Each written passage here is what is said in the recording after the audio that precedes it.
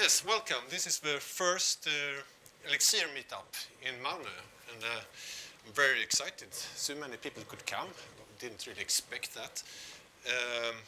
And I'm Andreas Ronge. I work as a consultant at J-Way. I mainly do JavaScript development, and on my free time I've been learning Elixir. And it's slightly scary to talk about Elixir because it's a completely different thing to do that professionally and sort of play around with it at home. But the reason why I'm doing these speeches is that I'm falling in love with this language, and I feel it's surprised me that not more people use it, because I think it feels like it's a wonderful language and platform to use, and surprised that not more people use it. And maybe this first meetup we have here can be a start of something we can do regularly. That's my hope, because I feel that there's so much things happening in this community. A lot of new libraries and new things. New way of thinking of stuff. So I'm going to start with an introduction to Elixir. And the second half, depending on the interest, I'm going to have a little course for beginners of Elixir. And it's something I've done, because I believe that one great way to learn things is to teach.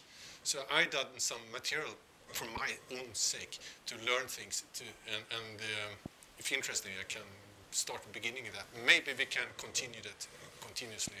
But I will also like you in this meetup group that you come with ideas what we can do. There's a lot of things we can do together and have materials.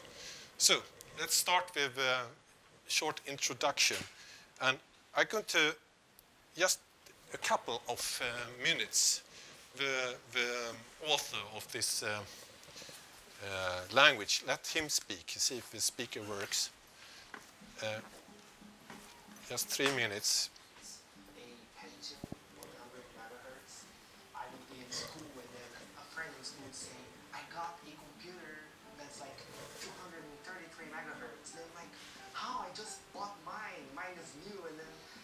Something that is like twice and a little bit more faster. But that's how it happened for a long time, in the sense that the hardware every 2 years it would get, for example, our CPUs every 2 years it would get twice faster. And for software engineering in general, what it meant for programmers, developers, is that if you write a code today and you don't do anything with this code, 2 years later you would have the opportunity to run this code twice faster. But this is no longer true today. So what it means is that before we had only one CPU that was getting faster and faster, but now we need to have multiple of them. And that actually changes the way we write software. And the language that we consider mainstream languages, they are not as efficient, as effective as it could be. Imagine that, like in the 80s, the telephones, it's really getting widespread, right? Everybody's installing a phone. If you have a city with millions of people, right, you need to install a bunch of telephone switches. And you have calls coming all the time, right? And the calls going out, so information is coming and going. When it's working hours, you have much more people using the phones, right? And all this kind of stuff. So they had to solve this problem 3 decades ago, and they did. So what happened is that Ericsson, they created Erlang. This technology that they created, right, in the 80s to solve all these problems, it's going to be perfect to solve those issues that we're having right now with concurrency, those issues that we're having with the web in general, right? I think that was the moment when I had the idea of creating a programming language. Like, look, I have this absolutely beautiful piece of software, which is the Erlang virtual machine. I want to use it more, but it's missing some stuff, and I want to try adding this missing stuff.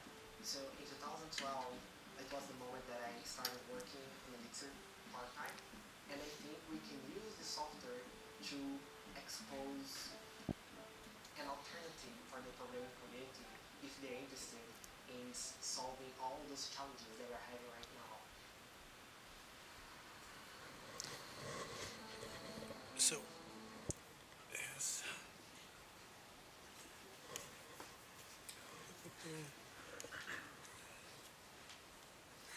How do I get, yeah, there. Okay, so let's continue. And if you're interested in more funny videos, this is the, yeah. How do I get this? Yeah, that is quite fun. It's super dry video, so you can look at that. But it's quite fun. It's from the 90s, and we demonstrate the capability of this Erlang system. So I'm not going to show it now. So to explain what Elixir is, you have to start with Erlang. And you talk about Erlang OTP together because it's more than a language. It's a functional language, and it's also a distributed runtime system, but I think it's more like an operating system. And then it has a huge tooling, libraries, and design principles. And it's very old. We started experimenting with this in the 80s. And in 98, it was open sourced, and it came out a paper where we achieved amazing reliability of basically 1 second every decade, something that the system is not up. And after that, I think it was considered as more a niche language. And some companies use that, and I think those companies would maybe not exist today without the Erlang runtime. And then we have Jose Valim, who's, or was, I don't know, he was working with Rails, Ruby on Rails. And he was struggling with concurrency problem, and it was really, really complex. And then he discovered Erlang. And he did it, it's quite an old-fashioned language, and he wanted sort of a more modern approach to the language, and he built this. And 2014, this 1.0 came out. And he did it also together to prove that this language also works. He built this web framework, and it's influenced a bit from Ruby on Rails, but it's the same with Elixir also, with Ruby. It's similar syntax, but actually it's completely different language because it's a functional language. And then 2018, Nerves come out, a framework for building embedded systems, software, IoT solutions. And that's quite fun because Erlang was built for controlling hardware, so now it's sort of coming home again to what it was designed for. So it has quite extreme requirements in the beginning to build this phone switch. It has to be handle massive concurrency and on many different machines. And it has to talk about soft real-time. It means that you must guarantee that it doesn't block. It has to respond. You can't have something, a process, taking up all the CPU. And they have very nice schedulers, a preemption schedule. Make sure that you can't really hang the program. And that's something that the operating system normally have. And this extreme reliability, you mustn't take down the system. Imagine a phone system that you have to upgrade thing and you can't phone. I mean, it doesn't work. And really cool thing with hop swapping of code. So if you want to upgrade something, you can do that without losing any request or anything while the application is running. So from the beginning, it was mainly used in the telecom, and it is still used by Ericsson. And the next step is quite natural, is the message brokers and messaging apps, like WhatsApp and thing. And it's been also developed in some distributed databases, NewSQL databases, and very performant web servers. And it's great for data pipelining. You have a lot of events coming in, you want to process them concurrently with back pressure and a lot of things like that. It's been used in finance and blockchains. And of course, with the Phoenix web application framework, you can write web apps, and especially with real-time updates, it's great for that, because that could be tricky with a Rails application. And now embedded, and I think there's much more use cases where Erlang and Elixir can be used. So a little bit about how. And we have this virtual machine we call the Beam. And it's designed for distributed, it's a distributed operating system for concurrency. And we do that by having a lot of processes.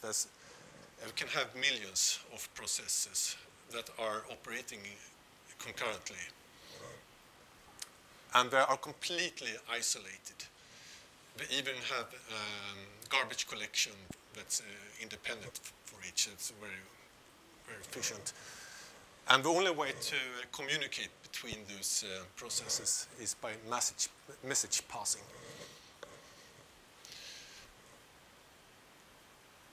And here is a little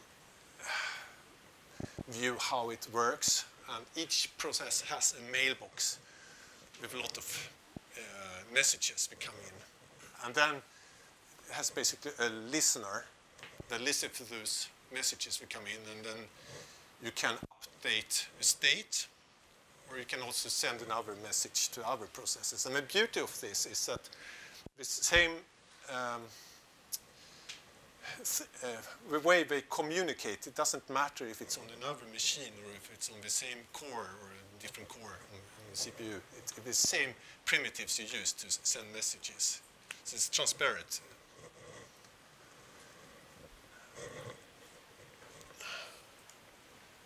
And here's the example what it might look like in Elixir.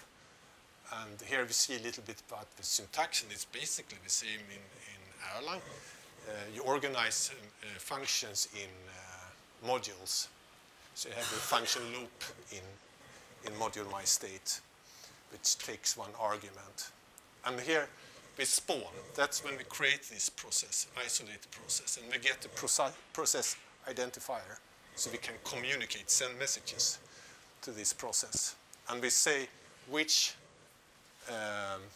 module, which method you want to call, and the initial value, that is the state. And since it's a pure functional language, you never mutate state. What you want to do is to create a copy of a state. And that's what you do in this receive loop. When you get the message, and we use pattern matching to see if it's some message we should care about and do something about. And if you can update the state, and you do that by recursion. So you create a new state object, and then you go into the loop again and wait for a new message. Or you can also send message back. You've got the from here. That could be the process identifier to send message back. You probably don't see this code very much because it's abstracted away. So if you write a Phoenix app, you don't see that much. So this is very low-level code. It's nice to know. So OTP, just back what it is. It's a distributed runtime system with a lot big tooling. You can imagine being developed for 30 years. It has a lot of tools and libraries. And also how to design, distribute, configure, reuse. And this is really nice, I think. Yeah. Joe Armstrong, he was here in Malmö at Öredev, and I went to one of his tutorials. And his view, the main benefit of Erlang was this supervisor model to make it extremely reliable. And you have these processes, and then you can supervise it. That means that you listen to exit signals. If it crashes or something happens, then it will send, oh, I crashed, to the supervisor, another process. And then that could react on that, and it's different strategies, what it should do. For example, you can restart it or create a new one with a fail-safe state. And you can try that a number of times, for example, And if that fails, you can escalate it and take the next up in the tree to try to create a new process. And that's very interesting. But I think it's also, this is the holy grail of software development. It's been since the 80s of this plug-and-play Lego bricks we've had. It's never worked since, I mean, object-oriented programming thought we should have class libraries and it should be easy peasy. But I think this is one step in the right direction. Of course, we have this contract, how to design things with auto pieces. And also this runtime component, how to, not only at compile time, how the components work, but also in runtime, how they work, and you can reconfigure things while the system is running, which is extremely powerful. So now we talked about Erlang. So now we go on to Elixir. And it's also, of course, a functional programming language. And it runs on the Erlang virtual machine. And it compiles its code to a bytecode for the beam. So why Elixir? And the main reason for it exists is that it runs on the Erlang runtime. And it's extremely stable functional language. Since the 1.0 came out, 2014, not much things has really happened in the language, mainly in the standard libraries and some things. And it's probably coming out to 2.0, maybe in a year or two, I don't know. And the main thing that will happen that will remove this deprecation. And it's really nice if you've been working with the crazy Java community. You get new frames and libraries every month.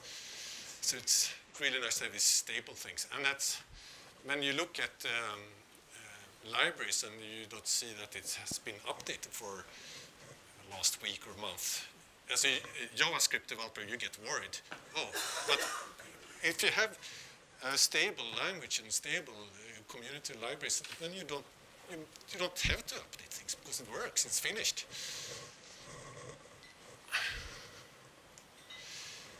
And the nice thing with Elixir is that it's very extensible. And that's maybe one reason why we don't have to update the language. Because it's like a Lisp, meaning that the syntax is, you can describe Elixir program in an Elixir data structure. That means you can create new constructs. And a lot of Elixir language is implemented in Elixir itself. So if there's something missing in the language, you can do it yourself.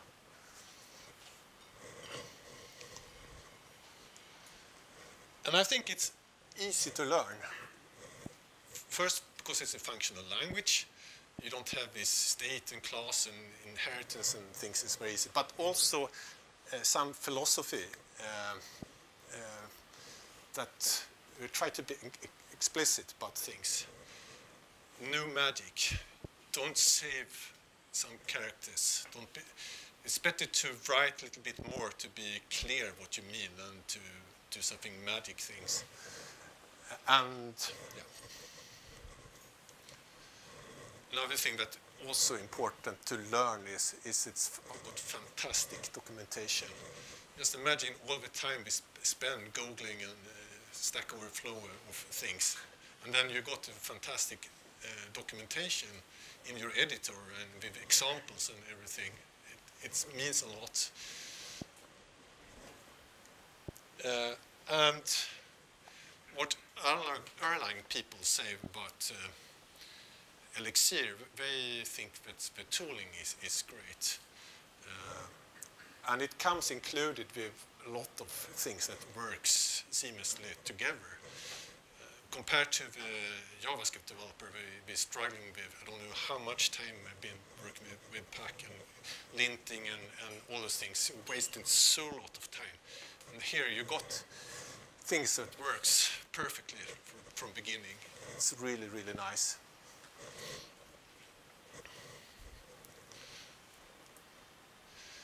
And of course, testing support. And even talking about, I don't know, property-based testing should be included because we use that in the core of Elixir language. And of course, we got the web framework if you want to do web things. And the community is really nice. And Jose, it's quite cool. He do a lot of live things. It's, for example, this Advent of Code he did. He was live coding this, and sometimes he do bug fixes live coding. I mean, it's super cool. Very easy to speak to. Very nice.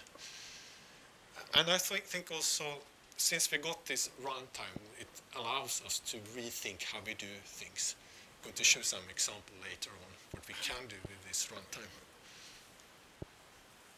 And also now, it's been a few years since 1.0. There are a lot of companies out there, maybe not so much here in Malmö, but also a lot of books and a lot of conferences here, so there's a lot of information.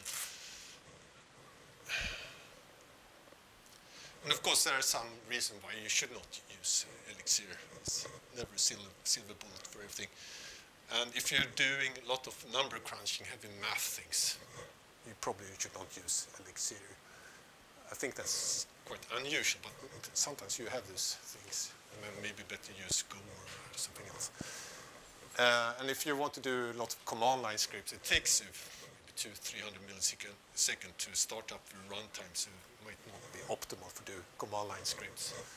And since it's still quite new, it could be some missing libraries that if you're doing some weird things.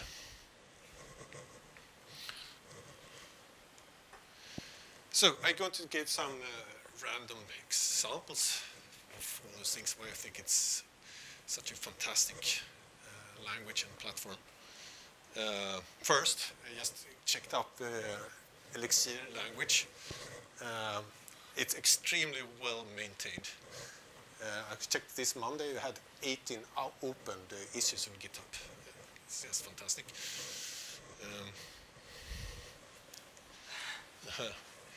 And this, now we're coming into the web framework, and it's really nice way how we treat this. We treat web request as a pipeline of things. Coming in, a HTTP request, make it into a data structure, and then have a lot of plugs that take the data structure and returns new data structures. And out of that comes an HTTP response. It's a really nice concept. New magic or new state somewhere else hidden away. If you want to test things, it's also very simple to do. And here's the architecture of Phoenix web framework. Everything is plugs, more or less.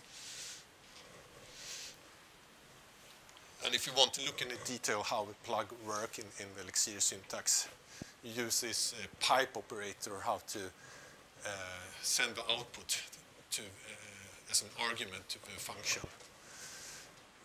And then you can combine those plugs into a chain, a pipeline like this. Really nice. And when you start learning Elixir, maybe this is the first thing that is, you sort of think, wow, this is super cool. It's available in other languages, but Elixir's been designed from beginning with pattern matching, and they spent, Joe Armstrong, he talked about how many years we spent on optimizing this pattern matching, so it's really, really fast. And I think it's easy to read. In Elixir, you don't see so much if statements, and I think it's always hard to read if, false, true. I always mix those up. I think it's easier for the brain to do pattern matching. And here is an example of a pattern matching of function arguments. So we have 3 functions, and which one is going to be called depends on pattern matching. So if you call it with 0, the 0 match with 0, so then that will return. But if you call it with 5, neither the first and the second one will match, but n, yes, you can match that. And we even actually don't have assignment. Assignment is a pattern match thing. Yeah. And here's something I'm very excited about. There's been a big talk in the community last year about something called Live View, but it's not released yet and I couldn't find any information. But I found another open source project that take these ideas, and I invested a little bit about that. And it's about doing racked components on the server side. And I think that's super cool. Lot of possibilities. So here we have a component that is an UTP process. And you can have one process for each client. You can organize, for example, a web page. Each component, for example, if you have a to-do app, you can have a to-do list, could be an OTP application. You can have a search bar and everything that could be small OTP applications.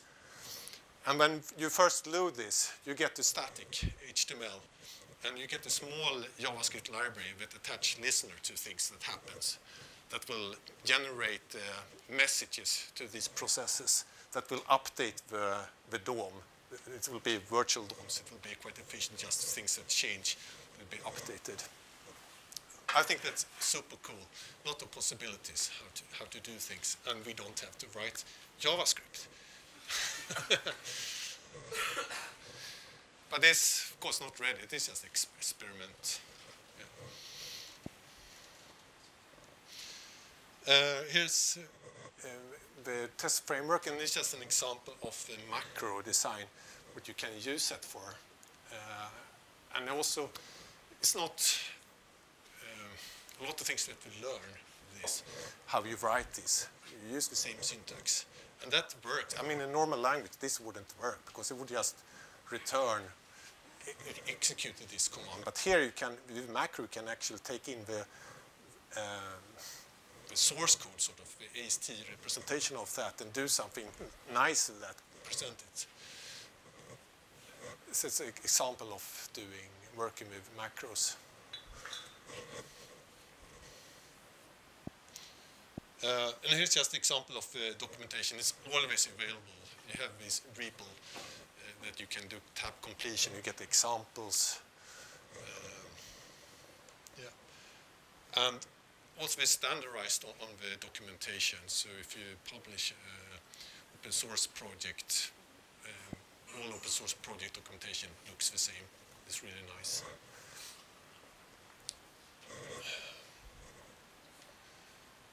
And now I've been using VS Code, and I had looked at Elixir a few years ago, but now the editor, I think that's quite important for me to have this integration, debug things, and all this tooling that we used to. It works great. And not only that, you get documentation, great documentation, and we have some sort of optional typing. So it will figure out what the type is of your function, and you can click on that if you think that's the correct type and add that. It could be quite nice. Yeah.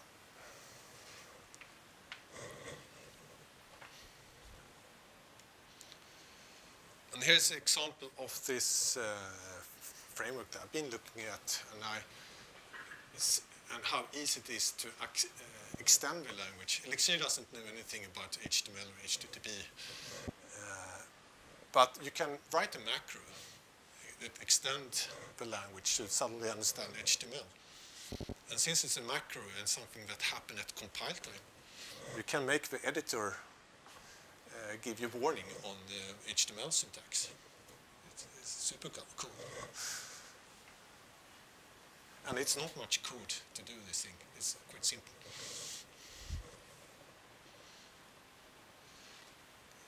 And this is very unusual, to be able to ship one product having all those things. It's possible to replace. You don't have to have database, because Erlang comes with a number of databases. I'm not saying that you should but you have a possibility to skip third-party dependencies. And because it is like an operating system, so you can install a database and remove it